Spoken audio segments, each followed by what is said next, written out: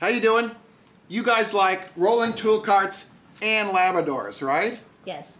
I just got a new rolling tool cart. I've been thinking that I could upgrade it to make it more than the good rolling tool cart it is, right? So today I've got, for you and me, 3 ways to upgrade our tool cart with a little help from my friends here. Ready? Ready. Let's go. Make, fix, grow, cook. GardenFork. All right, the first one, well, I don't like the wheels. I mean, tool carts are competing on price a lot of time, and you want one that's not too expensive, but then you buy it, and looks like a scene on a Batman. But the wheels,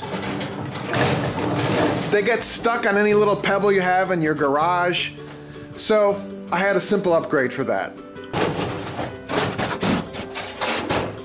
Again, not a big fan, so let's take the wheels off. They come off pretty easily, at least on this rig it does. Oh, come on. I'll link to the tools I use below. A couple of them are really nice. So what's really cool about this one, there's a threaded plate in here already, so the nuts aren't falling into the bottom drawer. That's nice. Okay, next, take this to your local tool store. I went to, let's just call it the inexpensive tool store. You know which one it is probably. This, I wanted to match this same bolt pattern, and I upgraded to these. These are a heavy-duty rubber caster. These will roll better, and has the same plate pattern, bolt pattern, and the tool cart comes with 2 swivel and 2 locked wheels. And I splurged and got 4 rolling wheels, which will make it much easier to push this thing around. That's my visual for pushing it around. Push this thing around your shop. Learn from me. Don't sock these in tight till you have all 4 screws in. Now you can tighten them up.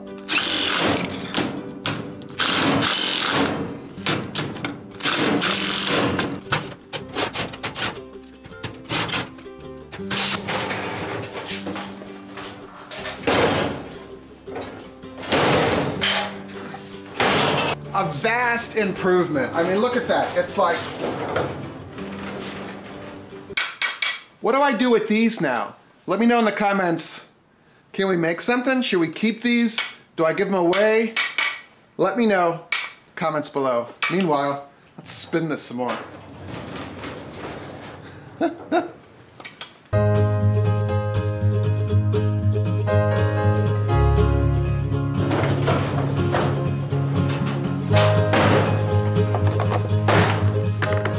So like you, I bought a new socket set because, well, I got a hole in the roof here and it rained right onto my socket set and it was bad. So now I have some spare sockets. But anyway, you got this big case thing and you want to have your sockets in a drawer or something. I figured this out.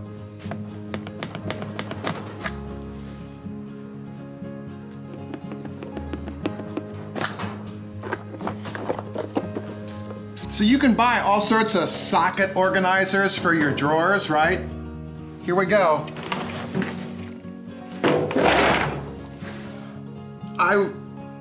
That kind of occurred to me the other night, and I thought, I mean, yeah, you could tuck in it with some foam or something, but it's already organized, and you just pulled the hinge off, and now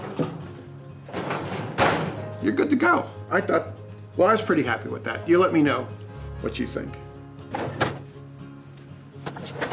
Who's that? Who's that? Ouch! Hi, Charlie. By the way, I said 3 tips. There's 4. The bonus tip will be at the end of the video, so stick around.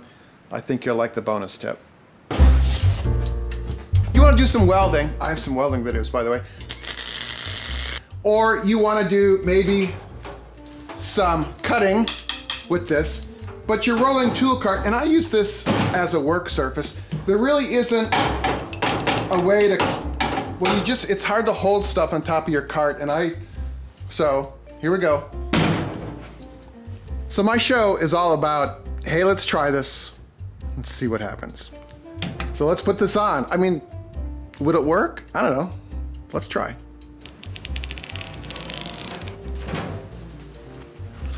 Let's mark the center of that hole.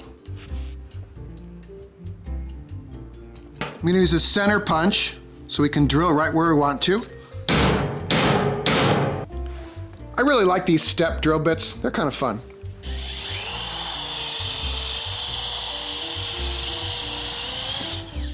A little bigger.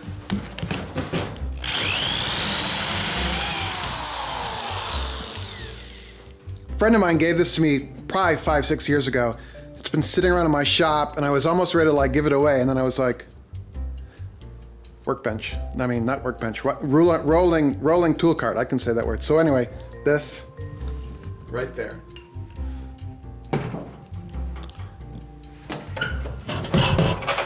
Oh, oops. Let me move the tripod. Sorry. Lock washer. Kind of an interesting bolt came with it. This is that part where you're kind of doing it upside down and backwards.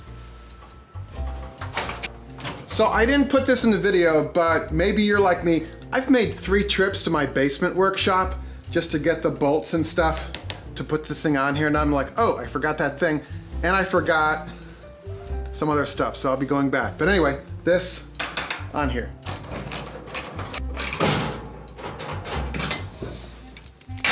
Nice. How cool is that? Oh, let me tighten it up over here.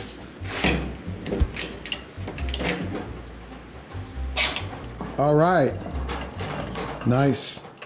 All right, question for you guys. How do I put these, well, those are sticky drawers. How does this sit in there? Let me know in the comments, because I learned from you, all right? Now, the bonus tip. So when you buy your rolling tool cart, it's always got these advertising stickers on it, and I could never figure out a great way to get them off. But wait, heat gun, careful when using this, but heat gun takes this off really nice. So why don't you and I spend some more time together? There should be a video floating over here, some more Eric DIY stuff. You and me, heat gun, welding, making cake, who knows? Right there, you and I. I'll see you in the next video.